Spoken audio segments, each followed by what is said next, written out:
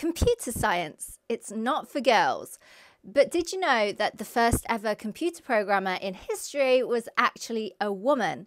Ada Lovelace. Every year on the second Tuesday of October is Ada Lovelace Day, a day in recognition of a remarkable lady and a chance to inspire many more women in technology. This is her story, so let's begin.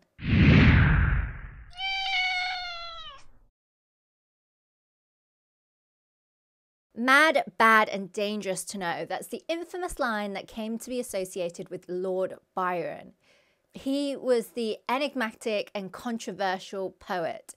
You see, Lord Byron was known for his scandalous affairs, including an incestuous relationship with his half-sister, Augustus Lee, and also his alleged involvement in Satanism.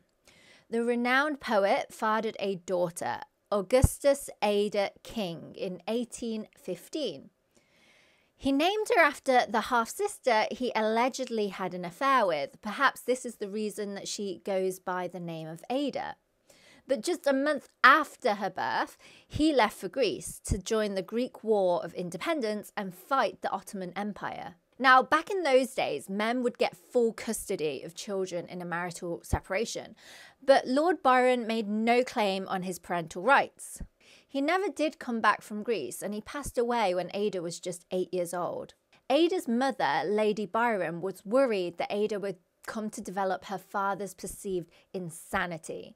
So she pushed on her all of her own interests in science and mathematics and discouraged any literary studies or arts. But despite these efforts, Ada had this wild imagination. At the age of 12, she decided that she wanted to fly.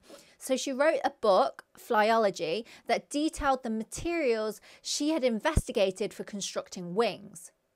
She also went deep into the anatomy of different birds to figure out sizes and proportions, and even went as far as mapping out flight routes. Later in her adult life, she would integrate poetry into her science and maths writings, which would include varieties of mentions of sprites and fairies. Throughout her childhood, Ada was plagued with illnesses, catching the measles when she was just 14 years old and becoming completely paralysed. It wasn't until 2 years later that she was actually able to walk again, but with the aid of crutches. And despite all of this, Ada persevered with her studies in science and mathematics. At 17, Ada was introduced to Charles Babbage by her tutor. He was this brilliant mathematician and an inventor working on a revolutionary machine, the difference machine. Now, this machine was designed to be an automatic mechanical calculator that could tabulate polynomial functions. These are mathematical expressions that involve variables raised to powers, like x squared plus 2x plus 1. The name difference engine came from its use of a mathematical technique called the method of finite differences. This method allows you to calculate a series of values by repeatedly adding differences between numbers rather than doing more complex calculations like multiplication. So mechanically, it was much easier to achieve. The machine itself was entirely mechanical, made up of intricate arrangements of gears, levers, and other moving parts. And then numbers were represented by the positions of toothed wheels. Now, this wasn't a computer, but it was a crucial step in the history of computing. It introduced the idea of a machine that could automatically perform complex calculations according to a set of instructions. Ada was captivated by it. She saw Babbage's machine not just as a tool for crunching numbers, but as a device with the potential to create and compose and even explore the very fabric of reality. Babbage became her mentor, and he introduced her to the idea of the analytical machine, an even more advanced machine that could be programmed with punch cards to perform more complex calculations. The analytical machine was considered as the true precursor to the modern computer, and Ada, with her sharp mind and mathematical talent, quickly grasped the engine's potential. In 1843, she translated a French article about the analytical engine and then added her own notes. These notes were 3 times longer than the original article and contained what is now considered the first ever computer program, a set of instructions for the analytical engine to calculate a sequence of Bernoulli numbers. Now, Bernoulli numbers may seem like a sequence of random numbers, but they have hidden connections to many areas of maths and even physics. For example, they can help us solve maths problems like calculating the sums of powers of integers with Faulhaber's formula. But Ada went further than this. Beyond Babbage's numerical ambitions, Ada saw what Babbage failed to see. She envisioned the machine manipulating symbols to create music, to create language, and even art. She saw the potential for computers to become more than just calculators, but tools for creativity and exploration. She was way ahead of her time because that's very much like the computers that we use today. Now, there are many ways to calculate Bernoulli's numbers, but in her notes, Ada deliberately chose a very elaborate way to do so that she could demonstrate the power of the engine. In her code, she uses the previous values in an equation to generate the next one. So if the Bernoulli equation is given by where Bn is the Bernoulli number you're trying to calculate, the nth one in the sequence, the summation is adding the series of terms for each value of k from 0 to n minus 1. The term in the bracket is the binomial coefficient, read as n plus 1 choose k. It represents the number of ways to choose k items from a set of n plus 1 items.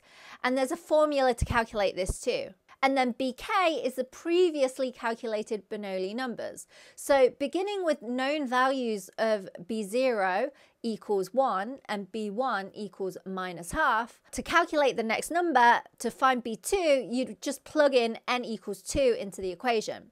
The summation will then involve all of the previous values, so k equals 0, k equals 1, and this would give you.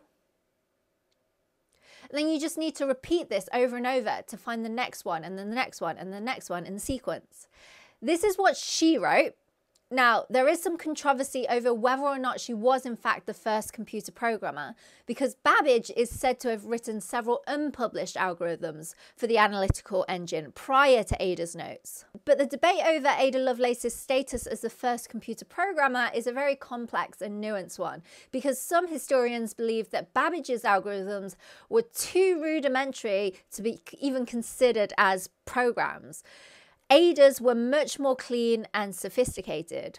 But then also, Babbage's analytical engine was purely conceptual. He never was able to complete a construction of his machine due to conflicts with his chief engineer and inadequate funding. And it wasn't until more than a century later that the first general-purpose computer was actually built.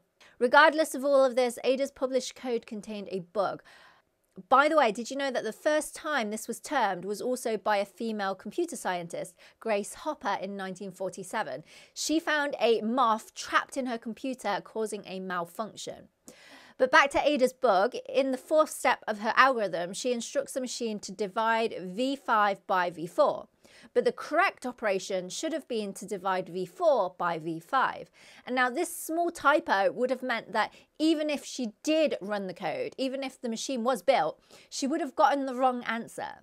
So even the brightest minds will make mistakes, including me. Most of my day job is looking for bugs in my code.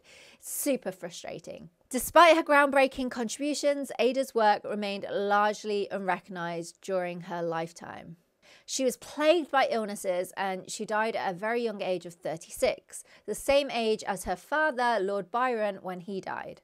Her work was largely forgotten for over a century.